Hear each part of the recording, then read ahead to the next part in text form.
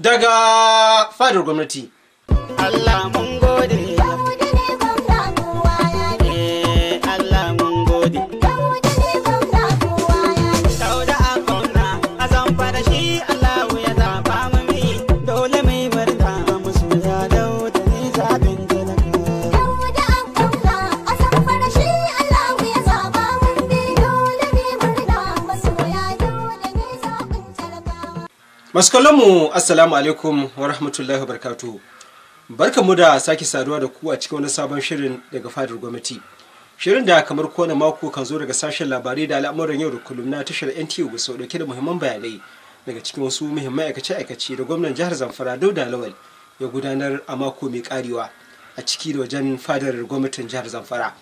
Ayyukan da gwamna ya aiwatar da kansa ko kuma wasu daga cikin mukarrabansa suka aiwatar a madadinsa. Da fatan za ku ƙara sauta akwatunan talabijin ɗinku kuma biyo mu sannan hankali don ji da ganin irin tsarabar da shida ya roƙo muku a wannan makon. A kasance tare da mu. Dauda a kauna a zamfara shi Allah ya zaba mami dole mai barka musu ya dauda ne zabin talaka. Dauda a kauna a zamfara shi Allah ya zaba mami dole mai barka musu ya dauda ne zabin talaka. To madalla. A wannan makon shirin zai soma ne da batun gabatar da ƙudurin kasafin kuɗi na shekara ta 2024 da gwamna Dauda Lawal ya yi a majalisar dokoki ta jihar Zamfara.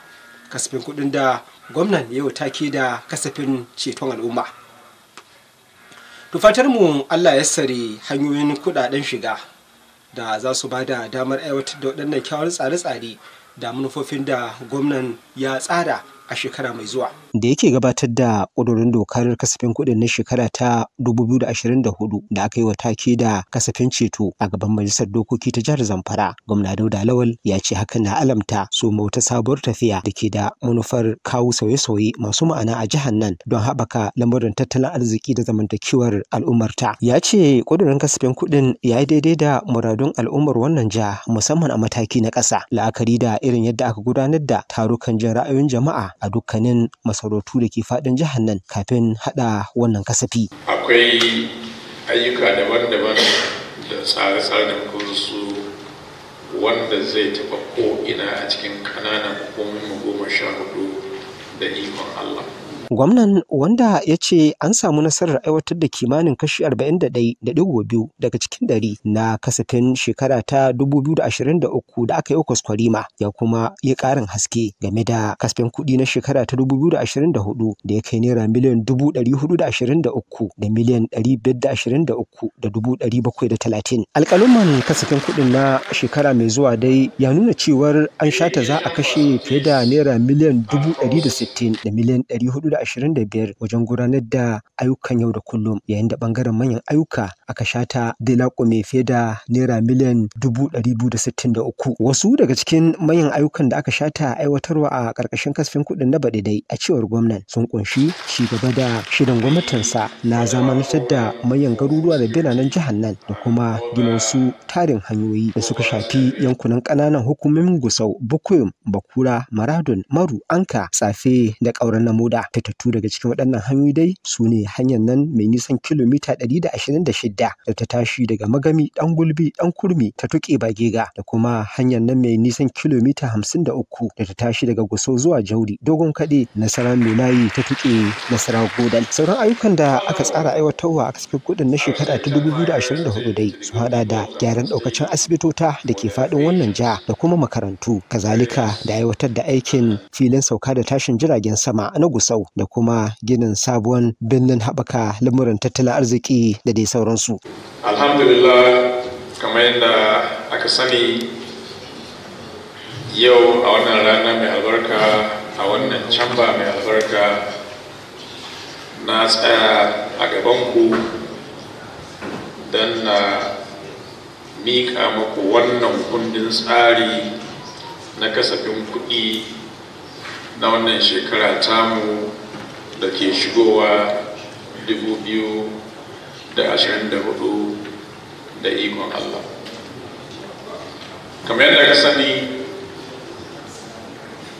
bayan mun anshi wannan mulki mun samu matsaloli da yawa, amma cikin ikon Allah da yawansu mun fuskance su kuma da yawansu mun kawo ƙarshensu, wa'anda mu iya ba har yanzu muna kai. Ina son tabbatar ma al'ummar jihar Zamfara mun taka rawar gani na tabbatin cewa Allah ya ba mu wannan nasara muka karɓi wannan mulki, sauraka duk abin da muke yi muna yi ne don kawo ci gaban al'ummar jihar Zamfara. Kamar yadda aka sani, abin farko da ke gabanmu shine maganar tsaro, wanda alhamdulahi muna kai kuma muna samun nasarori a wannan wuri. Na biyu wanda yake muhimmanci a tsaro shine maganar ilimi, wanda a wannan bajet namu mun zauna mun yi tsare-tsare kuma mun tsara kasafin kuɗi masu ɗimbin yawa wanda zai kawo ci gaban ilimi ga al'ummar jihar Zamfara baki daya insha Allah. Sai kuma irin tsare-tsaren da muka yi na tabbacin cewa mu ma mun shiga cikin 'yan uwa da zamanto cewa babban birnin jiha wanda duk wanda ya zo bako zai alfahari da shi. Muna nan mun yi mashi gyare-gyare wanda kuma in mun gama kuma ko kafin mu gama a sauran kananan hukumomi za a yi irin wannan aiki. A cikin wannan kasafin kuɗi mun ba kiwon lafiya muhimmanci kwarai da gaske, saboda sai da lafiya ake komi. Saboda haka duka asibitocinmu da ke kananan hukumomi za mu faɗaɗa su kuma za mu inganta su da ikon Allah. Abu wanda aka sani namu shine akan cewa mu manoma ne, kuma abin da muke alfahari da shi kenan. Sauraka ta farkin noma nan ma akwai tsare-tsare da muka yi a wannan kasafin kuɗi wanda za mu san hanyoyi da za mu taimaka ma manomanmu don inganta abinci ba modanci ba a har wajen kasuwanci da ikon Allah. Saboda haka akwai ayyuka daban-daban da tsare-tsare da muka su wanda zai taɓa ko'ina a cikin ƙananan hukumomin 14 da ikon Allah. Saboda haka kamar yadda aka sani, kusan budget da muka yi shine mun kasa shi kashi 70 zai je wajen ayyuka ne, kashi 30 shine muka bari domin biyan albashi da makamantansu wasu 'yan gyare-gyare da zafi, saboda ɗin muhimmancin da muka ba wannan budget. Muna roƙon Allah madaukin sarki ya ba mu iko da dama a cikin wannan alkawari da muka yi ma al'ummar jihar Zamfara.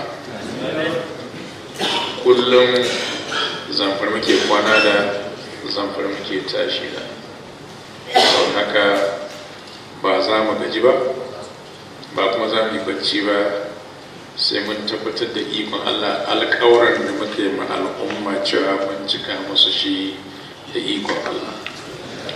Sau haka ina ƙara godiya ga wannan babban camba tun daga speaker da sauran membobi da suke wakiltar al'umma a kananan hukunan 14 da ke wannan jiha, irin bisa ga haɗin kai da suke bamu na tafiyar da al'amuran jihar Zamfara.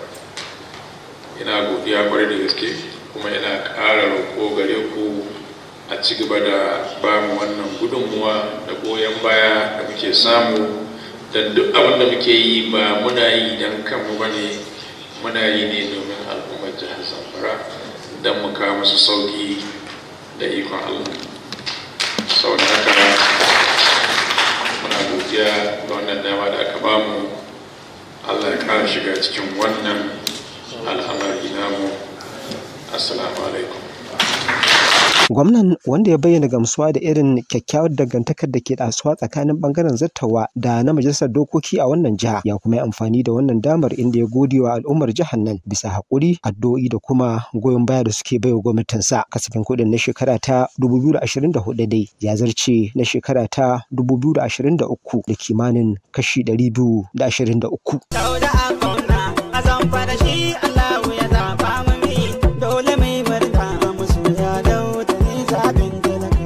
Dauda a kauna a zamfara shi Allahu ya zaba mun bi dole mai murna masoya dole ne zaɓin talakawa. To daga batun kasafin kuɗi sai batun shari'a, inda a wannan makon mai karewa ne gwamnan ya rantsar da wasu sabbin manyan alƙalan babbar kotun ɗaukar ƙara da shari'ar musulunci ta jihar Zamfara su guda 3, inda gwamnan ya kira gare su da su yi aiki tukuru don sauke wannan nauyi da aka ɗora musu. Naɗin sabbin kadi-kadi ɗin guda 3 ga babbar kotun ɗaukar ƙara ta shari'ar musulunci da ke jihar nan ya da biyo amincewa da hakan da majalisar shari'a ta ƙasa ta yi ba da jimawa ba. Babbar jojin jiha mai shari'a Kulu Aliyu ita dai ce ta ba su rantsuwar kama aiki a babban ɗakin taro na fadar gwamnatin jiha da ke nan Gusau.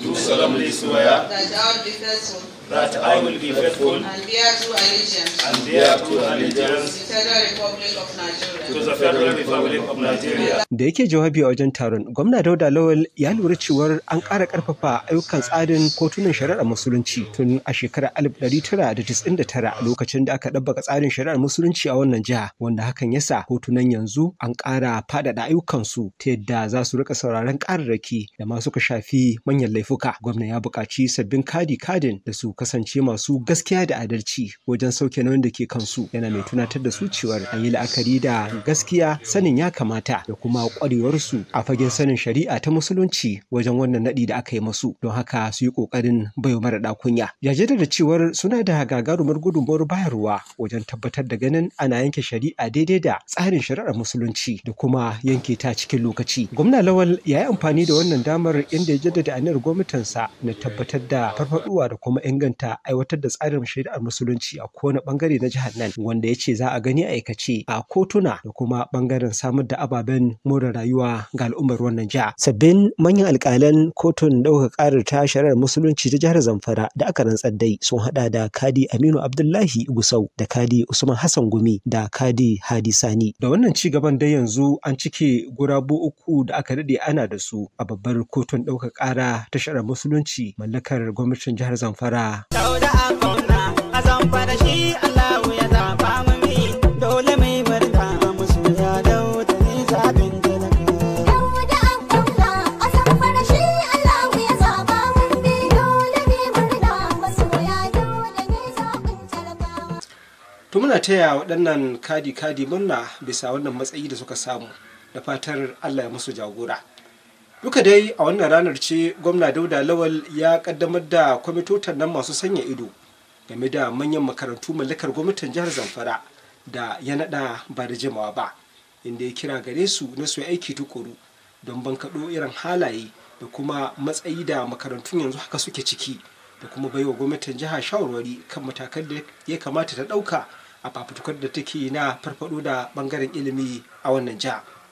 A 'yan kwanakin da suka gabata dai ne gwamna Dauda Lawal ya aminta da kafa wasu kwamitota da za su sanya ido ga manyan makarantu mallakar gwamnatin jihar Zamfara. Manyan makarantun dai sun hada da jami'ar gwamnatin jihar Zamfara da ke Talatan Mafara, da kwalejin kere-kere ta Abdu Gusau da ke Talatan Mafara, da kwalejin koyon ayyukan gona da kimiyyar dabbobi da ke Bakura, da kuma kwalejin kimiyyar jinya da ke nan Gusau. Sauran su ne kwalejin Zakas da ke nan Gusau, da kuma kwalejin koyon lamurin kiwon lafiya da ke garin Tsafi. Gwamnan, wanda ya kaddamar da mambobin waɗannan kwamitota a fadar gwamnatin jihar Kenan Gusau, ya ce wannan wani bangare ne na matakan da gwamnatin suke ɗauka da manufar farfaɗo da bangaren ilimi. Ya hakikance cewar ilimi shine abu na biyu baya ga tsaro da gwamnatin sa ta baiwa fifiko, kamar yadda haka aike karara ga ayyana dokar ta ɓaci da kwanakin baya yayi ga wannan bangare. Gwamnan ya yi bayanin cewar an zaɓo waɗannan mamboba na kwamitotan ne bisa cancanta, don haka ya yi kira gare su da su yi aiki tukuru don tantance hakikanin halin da manyan makarantu mallakar gwamnatin jiha suke ciki da kuma baiwa gwamnati shawarwarin da suka kamata. Gwamnan ya yi amfani da wannan damar inda ya tsokaci game da wasu nasarori da kuma hoɓɓasa da gwamnatin sa ta yi kawo yanzu a ɓangaren ilimi, musamman ta haujin biyan kuɗaɗen jarabawa na WAEC da NECO ga tarin ɗalibai. Ya kuma sanar da aniyar gwamnatin sa na buɗe ɗaukacin makarantun kwana da kuma dawo da shirin ciyar da ɗalibai a makarantu.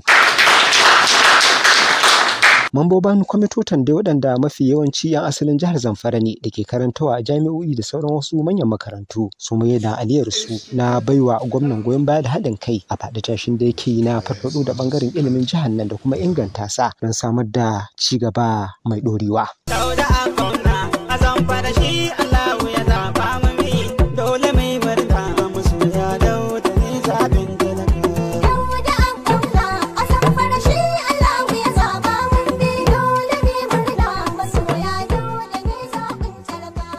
To bari mu baro fadar gwamnatin jihar Zamfara, inda a wannan makon ne gwamna Dauda Lawal ya kai ziyarar jaje a karamar hukumar Zurmi sanadiyar har-harin 'yan bindiga da aka samu a kwanakin baya a wannan yanki, inda ya ba su tabbacin ƙudurin gwamnatinsa na ci gaba da yin iyayenta don kawo ƙarshen matsalar tsaro da aka dade ana fama da ita a wannan jiha.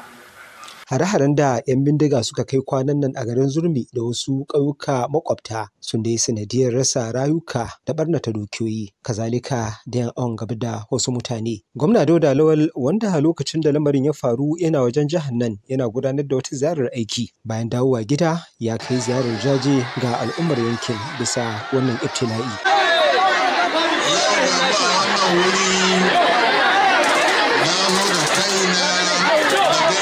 Abubuwan da ke faruwa don mu jajanta muku.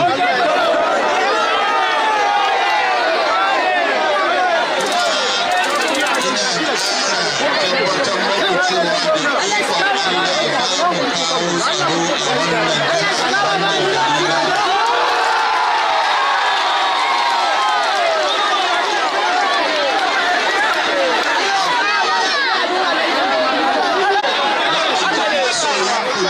So idan ka wannan hali saboda haka ina ba ku hakuri, wallahi gwamnati na tare da ku, an tsaro muna nan tare, muna duk abubuwan da mu tabbatar da cewa an kawo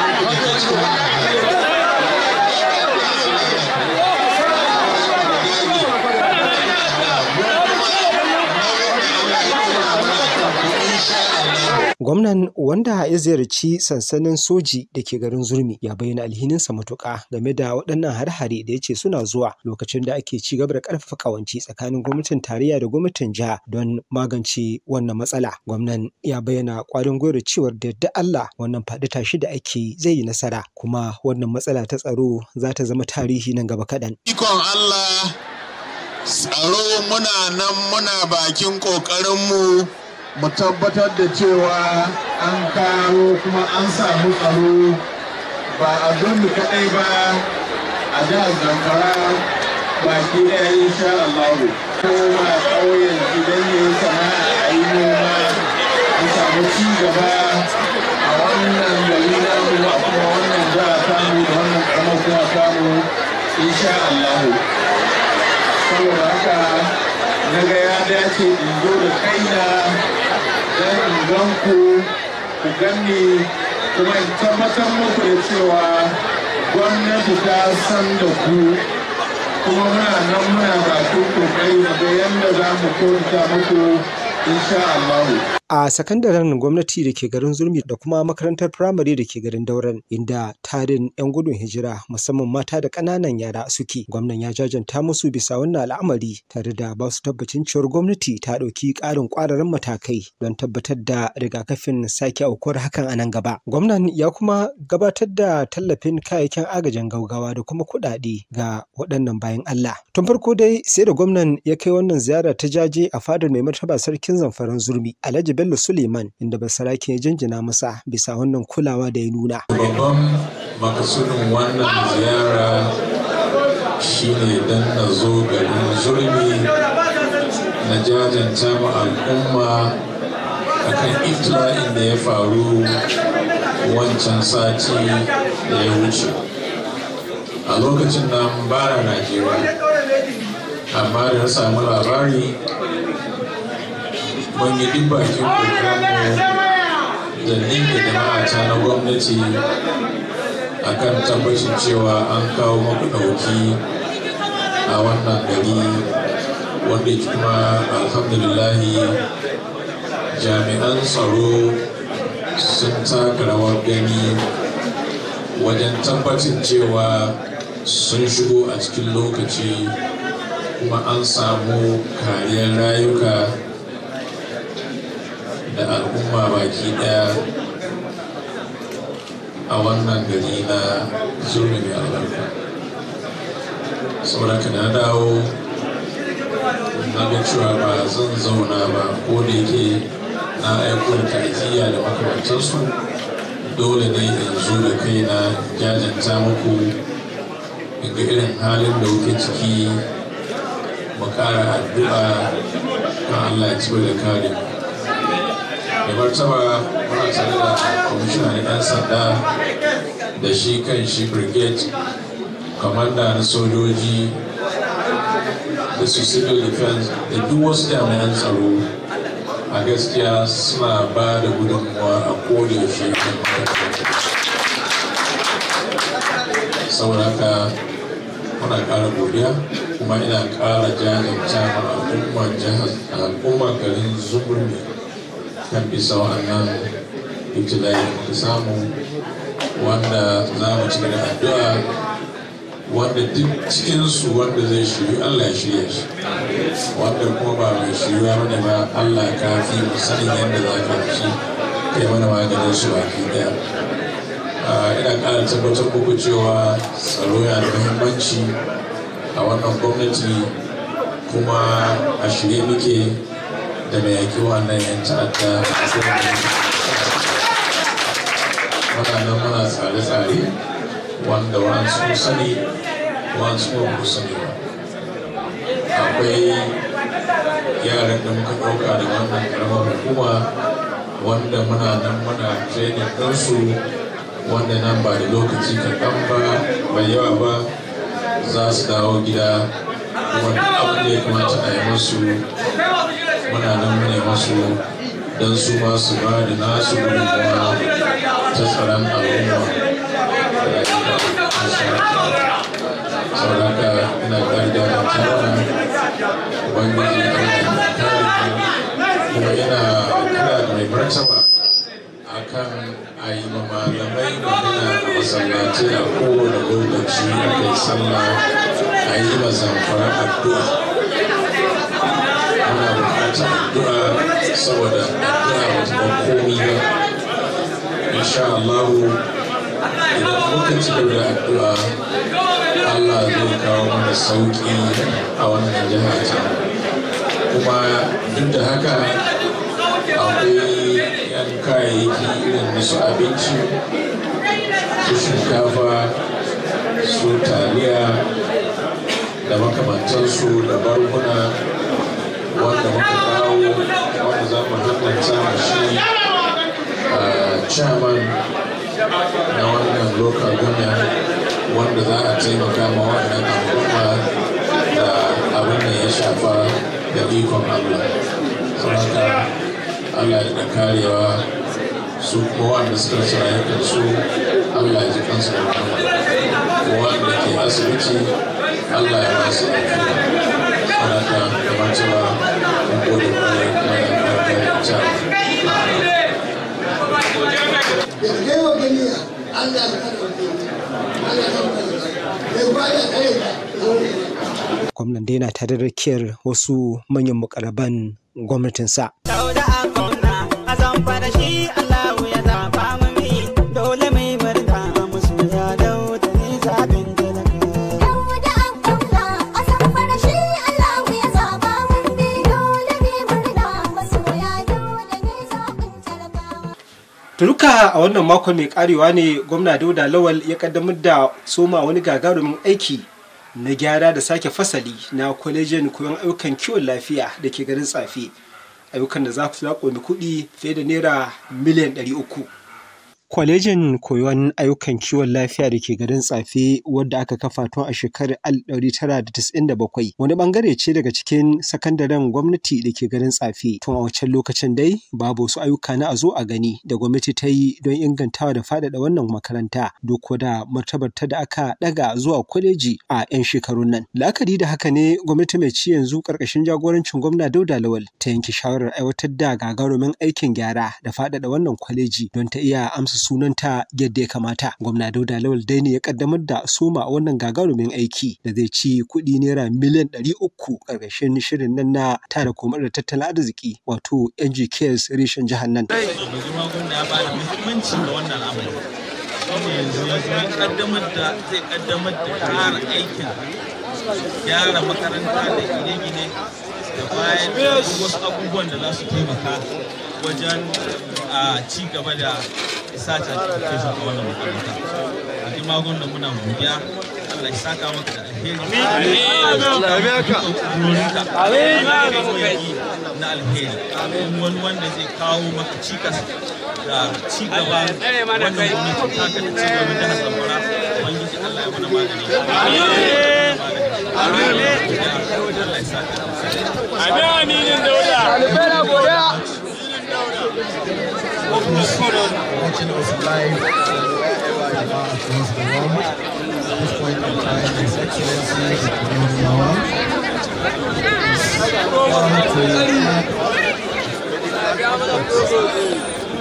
if you call him a road master, you are right.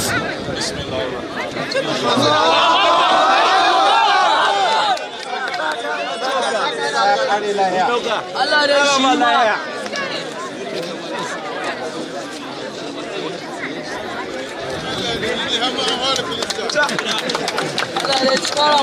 Gwamnan ya ce gwamnatinsa ta ƙudiri aniyar aiwatar da irin wannan aiki a kusan dukkan manyan makarantu mallakarta da ke faɗin jihar nan a wani mataki na ƙoƙarin bunƙasa ɓangaren ilimi. Kwamishinan kasafi da tsare-tsaren tattalin arziki na jihar Zamfara Abdulmalik Gajam ya yi tsokaci game da aiwatar da ɓangarora daban-daban na shirin NGKS a jihar Zamfara inda ya ce jihar ta yi wa sauran jihohin ƙasar nan fintiƙau ta wannan haujin. A jawabinsa shugaban kwalejin koyon ayyukan kiwon lafiyar da ke garin Tsafe Alhaji Hamisu Yalo Yusuf ya jinjina wa gwamnan bisa kulawarsa da ci gaban wannan kwaleji tun ma kafin ya zama gwamnan jihar nan inda ya gina curan azuzuwan karatu kyauta a wannan makaranta ya ba da tabbacin aiwatar da aiki mai nagarta kamar yadda aka tsara. Dauda a gwamna a zamfara shi Allahu ya zaba mami dole mai murna musu ya dauda ne zabin talaka.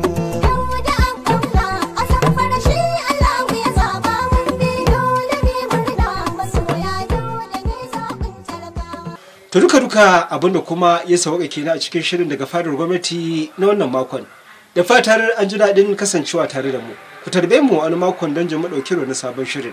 Amma kafin nan, a madadin sashen labarai da al'amuran yau da kullum na tashar NTA Gusau da kuma abokan aiki da suka taimaka ta kowane bangare don tabbatar da ganin wannan shiri ya zo muku tangaram. Jamilu Ibrahim Gusau ke ce da ku wassalamu alaikum. Allah mun gode.